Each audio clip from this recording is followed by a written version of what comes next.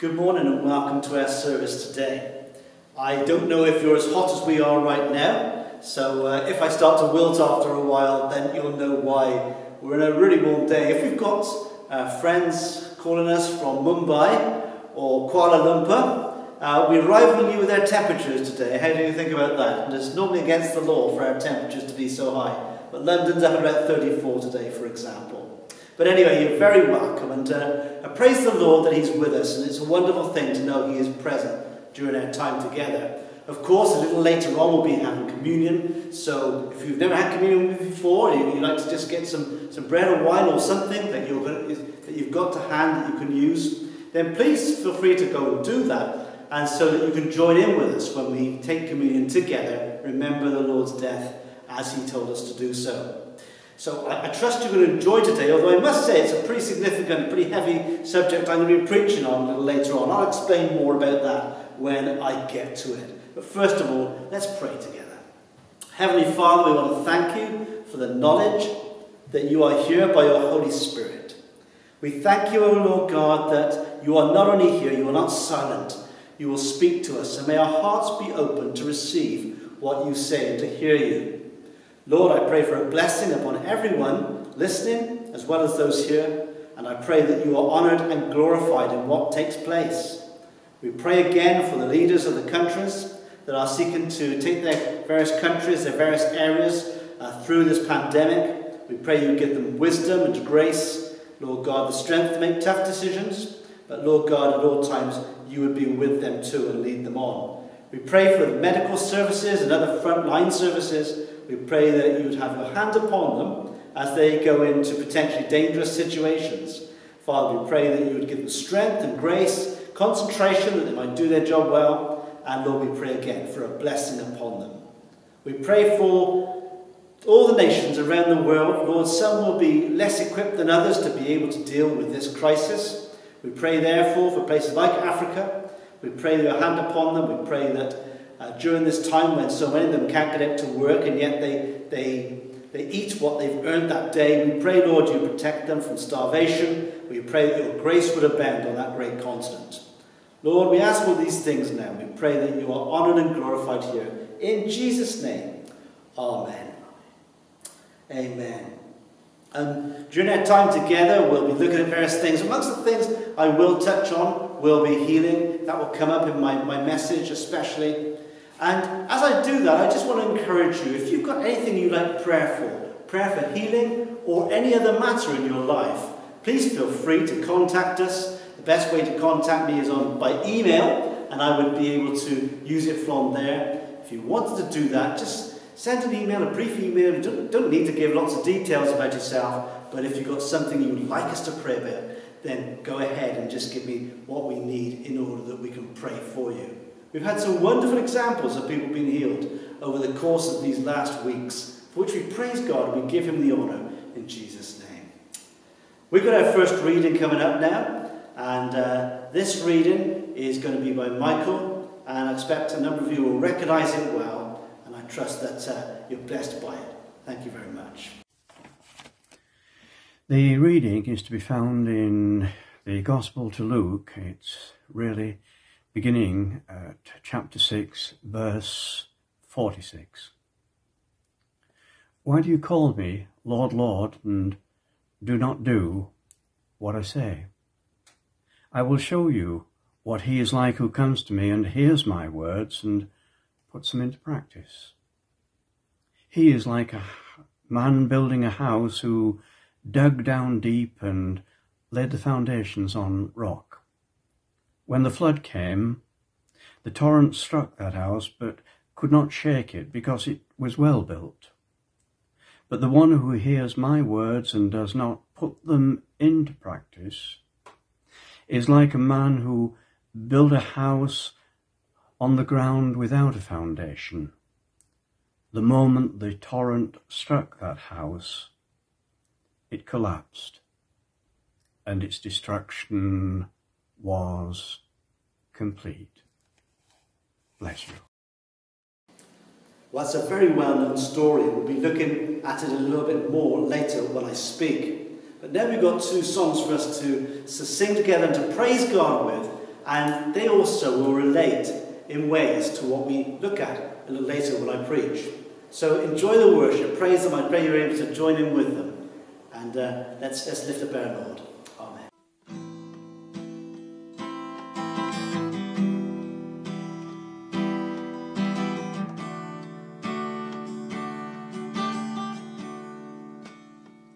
In Christ alone, my hope is found. He is my light, my strength, my song. This cornerstone, this solid ground, come through the fiercest drought and storm. What heights of love, what depths of peace, when fears are stilled, when striving cease. My comforter, my all in all, here in the love of Christ I stand.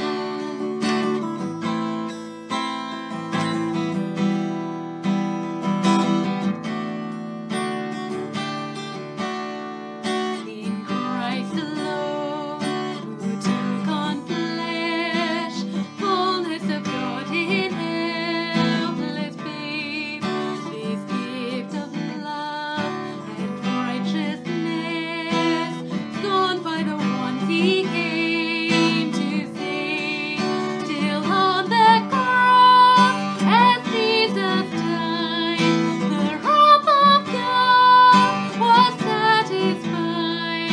For every sin on him was laid. Here in the depth of Christ I live.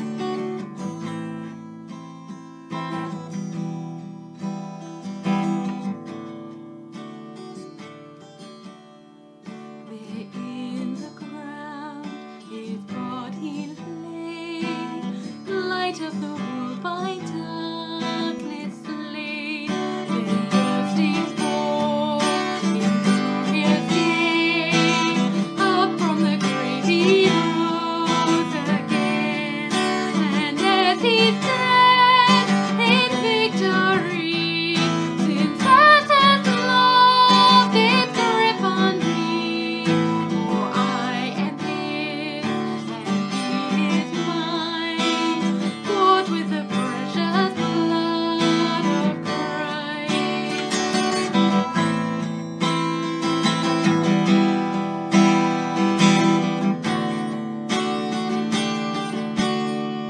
No guilt in life, no fear in death. This is the power of Christ in me.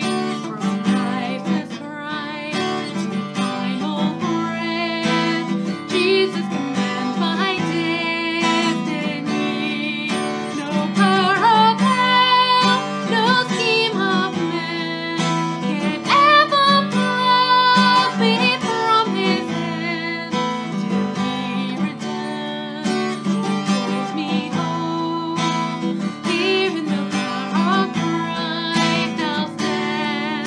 No power of hell, no scheme of man can ever pluck me from his hand. Till he returns, he calls me home. Here in the power of Christ I'll stand.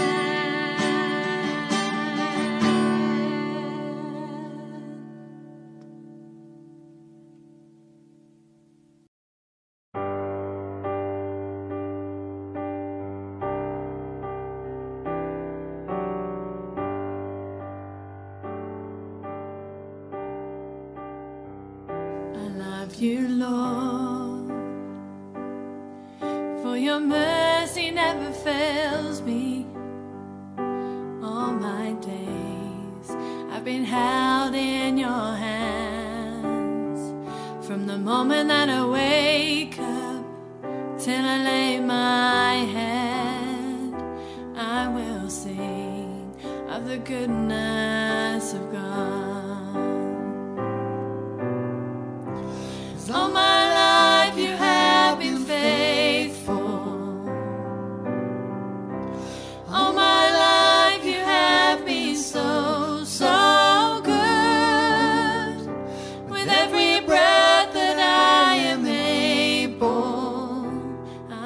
will sing of the goodness of God. I love your voice. You have led me through the fire in darkest night. You are close like no other. I've known you as a father. I've known you as a friend. I have lived in the goodness of God.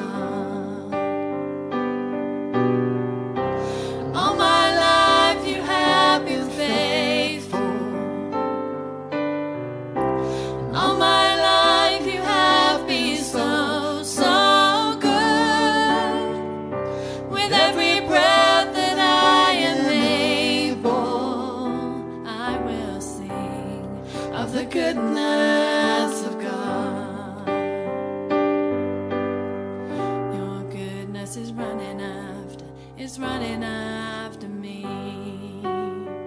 Your goodness is running after me. With my life laid down and surrendered now, I give you everything. Your goodness is running after me. Your goodness is running after me.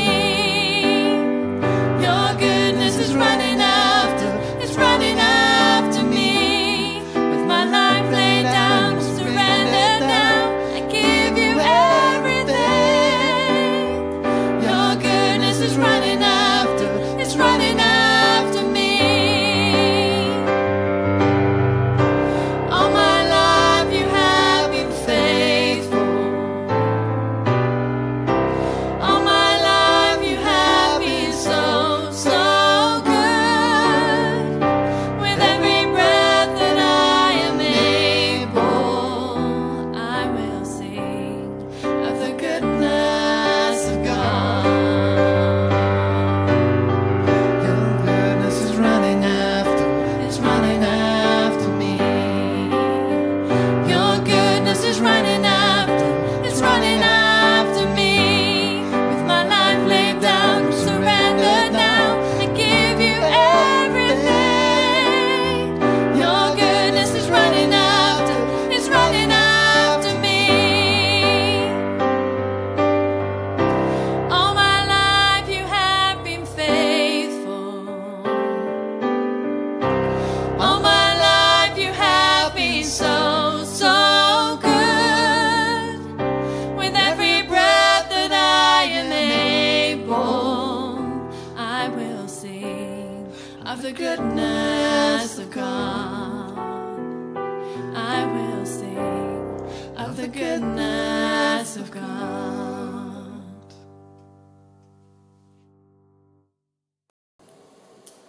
We come to the Lord's table now together, and we do this every week, and it's a precious time, a special time. I remember being told a story that a man who was a preacher, actually, he went down to preach in the back areas of Cornwall, and he got lost, and so he couldn't make his own service. So he just decided to go find somewhere he could have some fellowship, and he went into an old chapel that was there. And as he went in, he realised he'd come into a place where there were miners there, tin miners and the like. And so he sat down and he just decided to see what would take place. And what happened was that it came to the time to come around the Lord's table. And at first nothing happened. Then one elderly miner went up and he just stood there and he took the bread and he said, "Lord, you're wonderful." And that was it. That was that. And then he came back a little later and he took the wine and he said, "Lord, you're wonderful." And that preacher said it was the most profound of times of worship and time around the Lord's table that he had done. So we can sometimes cloud the wonder of this occasion by being too sophisticated. So, very simply, we take the bread, we break it.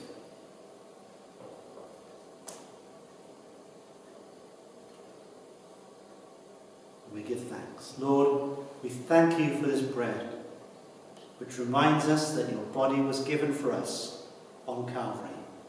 Lord, you're wonderful. Amen.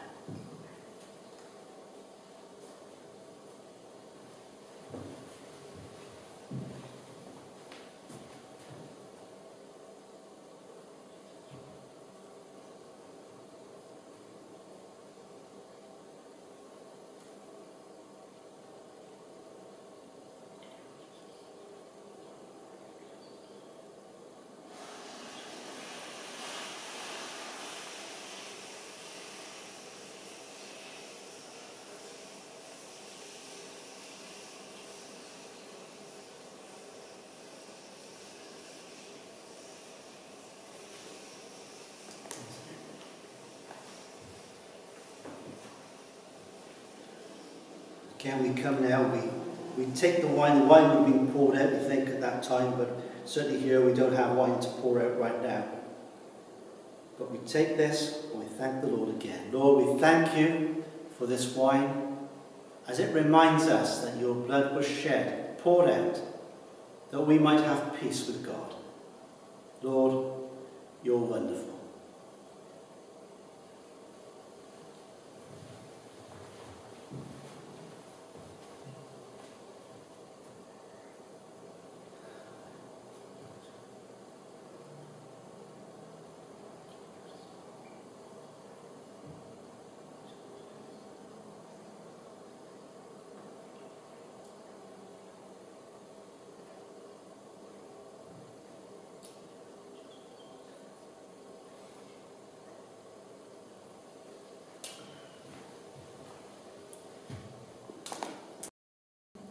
We're going to have another reading now, and this reading is by Lynn, and it's a very important one as I come to preach after that. Thank you. See that you refuse not him that speaks.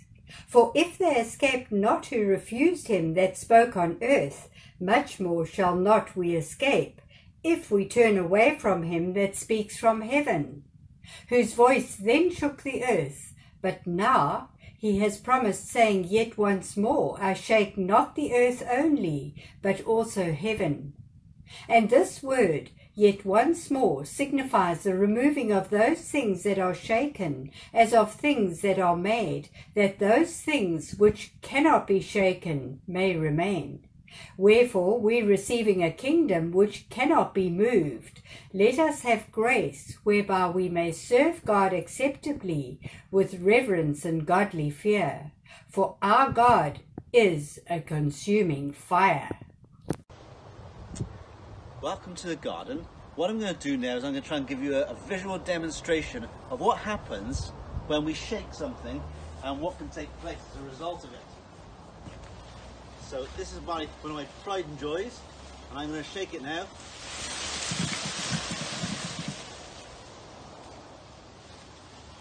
Did you see that happening? Did you see the things that were falling? Today I'm speaking about the shaking of the Lord. It's a subject that God started speaking to me about 3 months ago or so. What happened at that particular time was that it was quite a new thing to me. I'd read the verses before, but I'd never been quite so taken. It didn't make such an impact on me of this particular subject. But at this time I felt there was something significant that I had to look at. And if I needed any confirmation, I then, having just finished the time I'd been before the Lord at various things in which he revealed this word to me. And I rang somebody up to do with the church, and I just asked how they were, and they said, I've had a great time. I've been reading all about the shaking of the Lord. So that wasn't at the end of that either. Things went on, and it was as if it was being confirmed. But I was still looking, I suppose, for a sense of what God would say to people through me in this, or was it just for me? But I've come to this point now when I believe it's something that God will have me share, and so I'm going to do that right at this time. The reading that Lynn brought to us was from the book of Hebrews.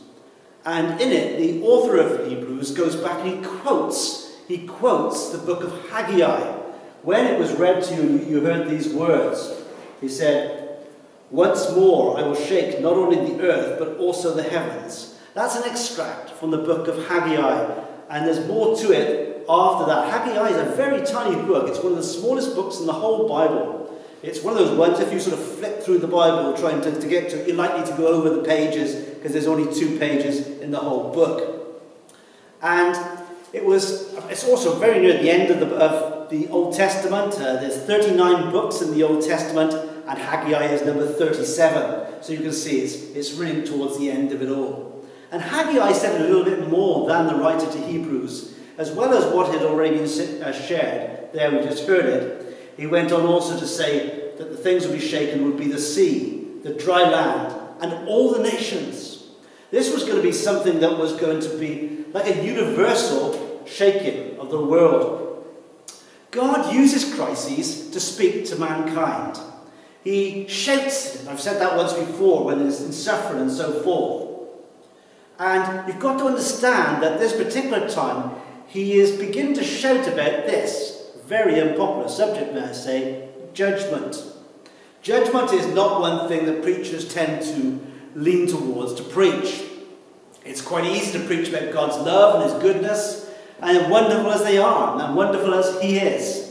But talk about God's judgment and people will start to get a little bit restless, a bit more unsure about what this is going to be like. But you know, not to preach about judgment is nothing less than a failure before the Lord. Jesus himself preached about it. He preached about it continuously. It's part of his ministry. And in John chapter 5, he even reveals something which might be a bit of an eye-opener. He points out that the Father will not judge anybody. It will be the Son that judges. Now, you think, well, he's the Saviour. And yet the Bible says there that Jesus himself revealed it, that it will be the Son that is the judge. Well, just think on that one for a moment. He both saves us and he brings judgment. In Acts 10, there's a remarkable encounter between the Apostle Paul and the Roman centurion Cornelius. Cornelius has a dream, and as a result of that dream, he sends to ask Peter to come and talk to him. Peter had also been having a vision of the same kind, and one thing or another, the two men come together. They must have both thought it was a rather strange situation. They weren't two people who would naturally come together, you know what I mean? And so in that particular context, Peter begins to, a very surprised Peter, begins to share with Cornelius about Jesus. And among the things that he will say to Jesus in verses 42 and 43 of chapter 10 is this. He says that Jesus commanded us to preach of judgment and the forgiveness of sins. Judgment and the forgiveness of sins. And so it is. I want to continue just being faithful to the Lord in this, and I'm going to preach about this thing, and I'm seeking not to leave anything out. It might not be the most popular message I've ever given, but perhaps for some people it will be the most important. There are 2 judgments that we can see that are to come. One is to be a judgment of punishment, another one of reward. And Jesus, remember, is the judge in these situations. We'll look at them a little bit more separately in a moment. But God uses these crises to shout at us, to shake us out of complacency. It is as if he would bring us to our senses. You will know the parable of the prodigal son. And in that particular parable, this wayward younger son goes away with all his inheritance, and he spends it all in riotous living, says the scriptures, as he goes to a faraway land, until he finds himself absolutely broke, absolutely penniless, so that he ends up having to go to the most menial job he possibly could have done, and that was to be feeding the pigs. And it says he was so hungry that he would even have eaten the food that the pigs were eating. And it says this, and then he came to his senses. He came to his senses, and as a result of that moment of inspiration, if you like, of revelation, whatever, he decides, I must go back to my father, the father that he had walked away from and left and taken all his possessions from. Do you know, we've got a chance even now to come to our senses. One day it will be too late. One day Jesus will return, and it won't be any use at that point, I believe, of being able to say, Lord, Lord, save me. Because we've had our opportunity, we are given a chance. This is the day of salvation, Scripture says. Now then, it might well be that we face that particular time of judgment with less apprehension than those who would be unbelievers. But nevertheless, it mustn't mean, you mustn't think that this shaking, this crisis, this things that God seeks to say to us won't affect you if you are a believer. Believers can't expect an easy life because of the fact that they believe in Jesus Christ. In fact, far from it.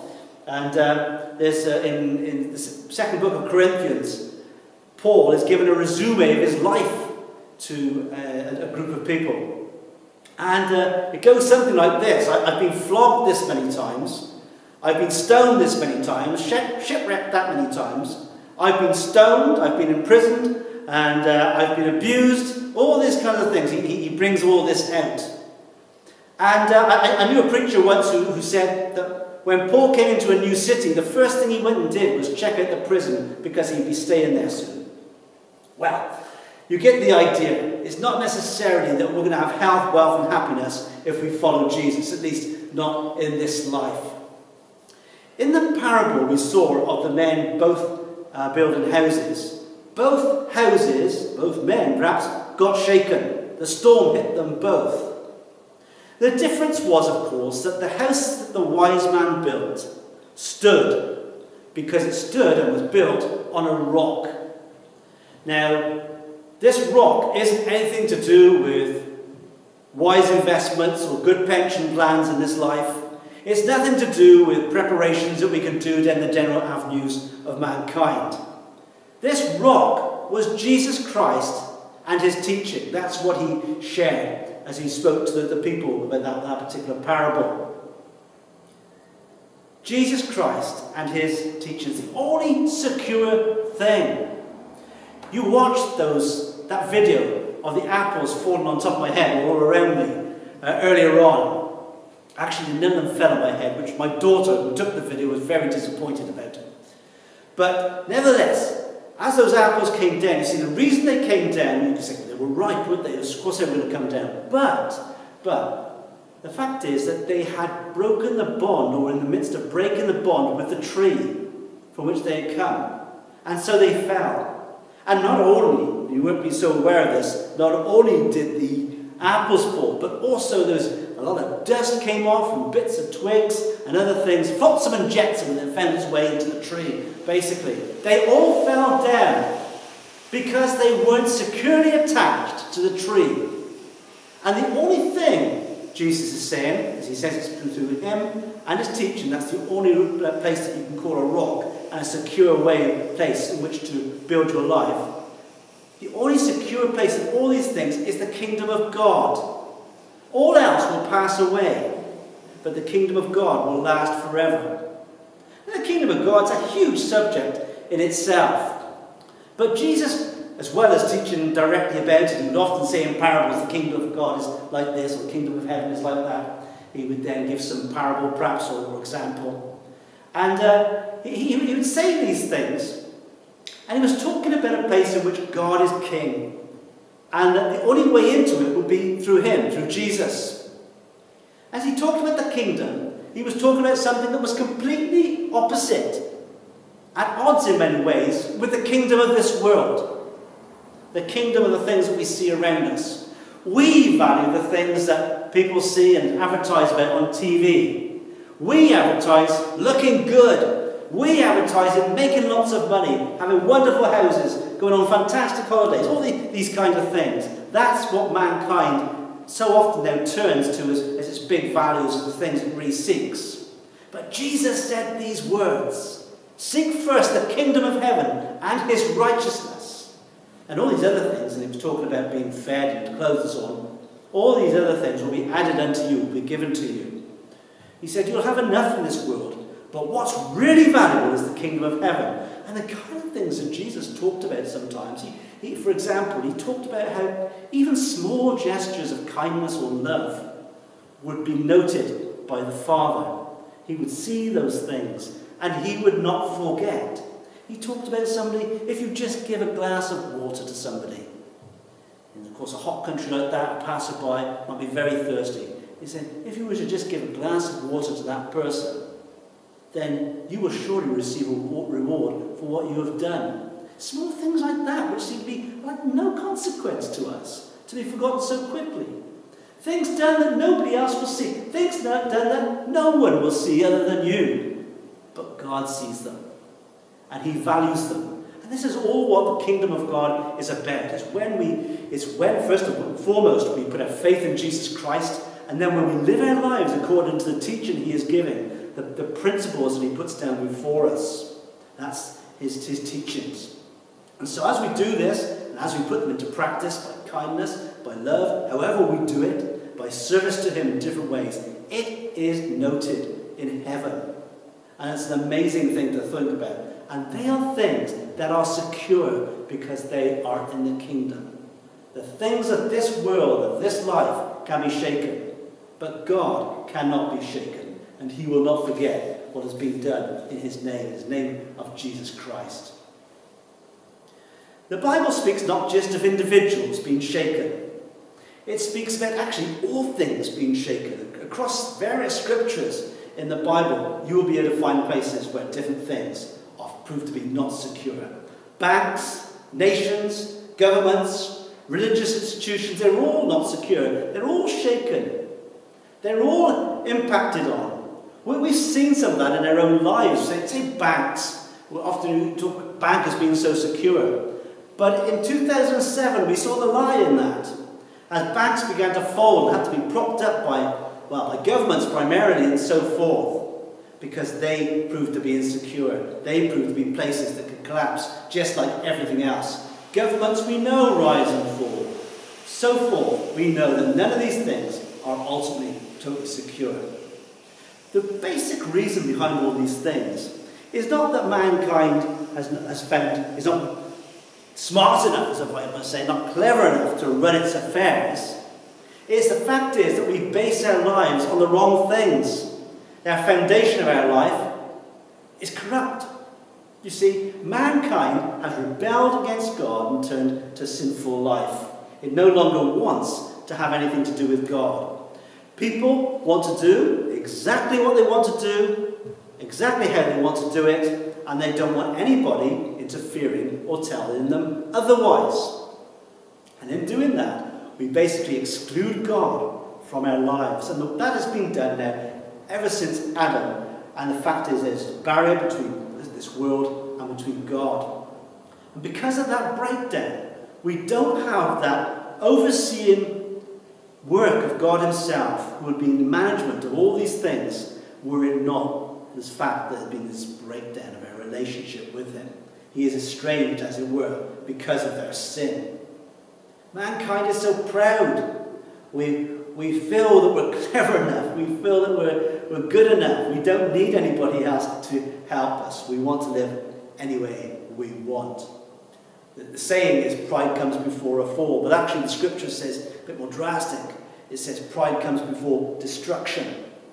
Pride comes before destruction. And pride is a major fact in our problems in all these areas. The Bible says quite bluntly, there is no one that is righteous, not one. The whole lot of us have got this aspect of sin in our lives. And it's there unless something is done about it. We would all be lost, except it were for Jesus. When Jesus came and he died upon that cross, he died there and paid a punishment that should have been ours to pay. Effectively, the judgment that should have been meted out on us was meted out on him on that cross. It's impossible to understand it altogether, but nevertheless, that is what went on. And as he died there on that cross, he took the sins of the world, my sins, all these thousands of years later. And as he did that, there was an option for me, a choice. Would I take a hold of the offer that he gives me? I didn't have to take on board his forgiveness. I didn't have to ask him to come into my life, because that's what's involved here.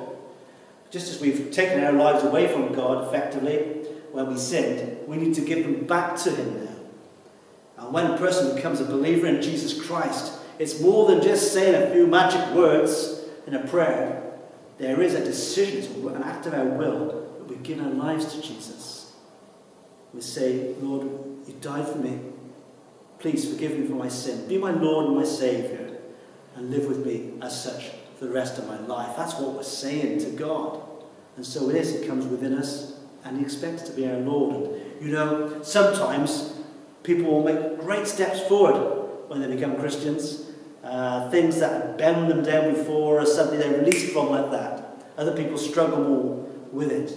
But all of us are works in progress. We're all working through issues as the Lord reveals them to us. Certainly I am. Certainly I am. I have a little thing off my mind. It's just a personal little picture. I'm a bit like this and thinking things through. And I had this picture, and I sometimes think the Lord gets involved in it as I'm doing this. And so it was, I was thinking about when the Lord returns, for so he will. And when the Lord returned, and those who were his, believers, and that would include me, we would go to be with him. And I had this thing of there's Jesus there, and then there's crowds of people crowding forward. And I would rather tentatively be walking along at the back. Because I know ways and times, so many, in which I've let him down. And I thought, oh, this won't be so easy. And this picture just goes on that Jesus looked over the crowd. He said, hello, Ian. Welcome. And I just found that a wonderful thing. It's been with me ever since. I'm not going to suggest it's a prophecy, but it was something that came to me, and I believe it's real, and I believe it's true. It kind of brings to out what will happen when we get to be in glory. I've kind of gone off track there a little bit, I've got to admit. But as I said, Jesus died on that cross for us. There will come a time when the world will be shaken by God the Father. He will shake it like it's never been shaken before. I haven't got time to look at it now, but if you look in Isaiah in chapter 24, there is a shocking description of what it will be like when he returns. You see, this world, this universe, in many ways, I guess, everything is going to be shaken. The Bible says there will be a new heaven and a new earth. The old will be passed away. And that will be an astonishing time for people who know Jesus. It will be wonderful, more wonderful than I can express, more wonderful than you can imagine. For people that do not know him, it will be the most dreadful time that ever there will be. And it will not just be people who are alive when this happens. Physical death is no barrier to God, and their spirits will be brought up as well, and people will be judged for eternity at that time. He'll make a decision. He will see people, and the question will be, is this person, is he or her, their names found in the Lamb's Book of Life, which is the place of those that have given their lives to Jesus and been his followers. And if their name is in the book, he will welcome them in to eternal life with him in heaven. If their name, if your name, if my name was not found in that book, then we will be judged and have eternal death in hell. That will be judgment. Hell is not Satan's headquarters. It is Satan's fate. He's terrified of hell. He's going there himself because it was created for Satan and his angels. You don't want to go there. You don't want your friends, your family to go there. So pray for them that they might give their life to Jesus. Jesus returning. As people say, well, I've had people make the question. Is this pandemic the start of the shaking? Is this the start of it? Well, it certainly has caught people's attention, hasn't it? And I can tell you that we've had personal experience just here in this local church of people coming to Jesus during this particular pandemic. It's like something when somebody shakes you. When I was young, my dad used to get up. My dad was a dairy farmer. He used to get up at, unearthly times. So at 4:30 in the morning to go milk the jolly cows or whatever it would be. And so I never followed him into farming, by the way. But you can see why now. But whenever, sometimes I would have to get up early as well. And because I couldn't get up anything like that early, either he or my mum would shake me. Just shake me. Come on Ian, get up. The fact of the matter is, a shaking like that, it just gives an example of what God does to us now. Come on, wake up. Wake up. Look around you. Not just at this world, but look beyond that. Look at your life. And is God shaking you right now? Just as these people have come to Jesus here, and apparently many people have across the country, which is wonderful news. People have had just this chance, this opportunity, perhaps to think, and perhaps also just something saying, is there more to my life than what I thought it was? What about Jesus? What about his claims? Is this for real? Amen, it is. Amen, it is. And people are responding. There's a verse in Scriptures, and it's in fact from Isaiah, which is also the book I said has such a terrible description of the end times. And there's several others in Scripture as well. And if you want to know any of them, by the way, if you're interested in the things I've said, if some of this is new, please don't hesitate to contact me. I've often given out my email address. I'll just do it now for you. So I'm Ian, that's ian.roberts@talktalk.net. If you've got questions about any of these things, or you'd like to know where the verses are that I'm sharing with you or others too, please don't hesitate to contact me. I'll be very willing to send them on to you that you can have a look for yourself. But one of those verses in Isaiah is this verse. Seek the Lord while he may be found. Seek the Lord while he may be found. This is your opportunity. This is the time. Now is the time to accept Jesus. You can keep on hedging your bet, say, well, I'll come to Jesus later in life. I'll do it later. I'll think about it then. Eventually, later is too late. Now is the time. I promise you, you will not regret it at all. Knowing Jesus is the most wonderful thing. You can know forgiveness for those things in the past that you wish had never happened. Healing too, for he will heal you. The Lord brings healing today, just as he did in the past as he walked this earth. And we'll pray for healing, as I've said earlier on, but he will also heal those hurts, those wounds, those offences of the past. That guilt, he will heal those things. He will set you free from this. He will deal with our past. He will also give you the assurance in his presence day by day. You will no longer be alone. You will never be alone. You will always have him with you, loving you, helping you, trying to guide you in the right direction as you allow him to, being taken on and being used by him, which is the greatest honour, the greatest privilege. That's why Paul, who I told you went through such terrible times, why he regarded it as a joy. A joy because he was found it so thrilling and satisfying to serve God, to serve his Lord, to serve his Saviour. And I can tell you, I understand a little bit of that. He will do that. So he will deal with your past, he will do your present, and he will give you this future, a certain hope of what is to come. Of an eternity I won't be able to do justice to. Because I don't understand it myself. The book of Revelation gives us glimpses of what the place will be like where we are, of what we will do. It gives us just hints of these things, and we can only speculate, I suppose, so far. But no matter what the glory of heaven is, no matter how wonderful the things are we see and we're able to do, nothing will compare with that amazing knowledge, that amazing experience of meeting Jesus. Nothing will compare.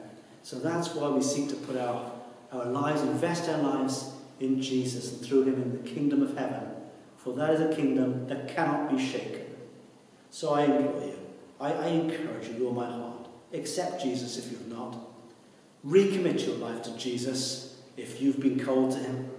If you're somebody that once prayed and said, Lord, come into my life, but now those things have been old hat to you, no longer really following them through, then go back to him and say, sorry, forgive me, Lord. I want to repent of that. Help me come back again. I put my faith in you. I want to follow you and be the person you want me to be. Please don't mess around with Jesus. You can't fool him, but he won't fool you either. He will give us so much more than we ever could imagine. I will leave that there. Next week I'm going to be preaching on how we respond to this and how we prepare for the things I've just shared. What should we do with our lives in the light of this shaking? So shaking part 2, if you like, will be next week. So we're going to go just coming our time to conclusion now. I'm just checking to make sure I've got enough time. That's why there's some anxious looks there. First of all, if you've accepted Jesus Christ, that's wonderful. Just pray that the Lord will anoint you again and fill you with His Holy Spirit. But if you've not, you might like to pray and make this a prayer of your heart. May it be something that you really want to do as you give your life to Jesus. Lord Jesus, I know I'm a sinner. Please forgive me. Come into my life and be my Lord and Saviour. And help me to live for you for all the time I have on this earth. In Jesus' name. Amen. Amen. So please, go through those things. I just pray a blessing upon you now. We're going to let a closing song that I trust you to stay on and to watch it through to the end. Let me just bless you now in Jesus' name. Lord, I pray for a blessing upon everybody that is present online one way or another. I pray your hand will be upon them for good. I pray they might know your grace in their life, your goodness. And I pray, O Lord God, that you would keep them safe and they would know your presence with them in all these difficult days. I pray that you would know more of you day by day. I pray, O Lord God, that you would bring things into their life of which they cannot imagine. And Lord, you reveal yourself, an almighty Saviour and a wonderful Lord. I pray this for your glory, Lord, for your honour, in Jesus' name. Amen. God bless you.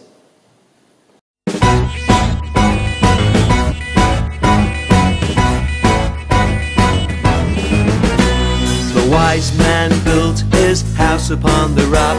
The wise man built his house upon the rock. The wise man built his house upon the rock, and the rain came tumbling down. The rain came down and the floods came up. The rain came down and the floods came up. The rain came down and the floods came up, but the house on the rock stood firm.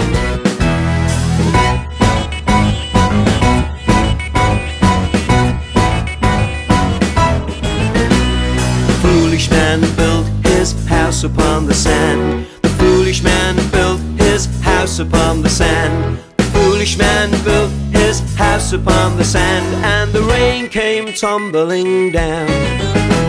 The rain came down and the floods came up. The rain came down and the floods came up. The rain came down and the floods came up, and the house on the sand fell flat.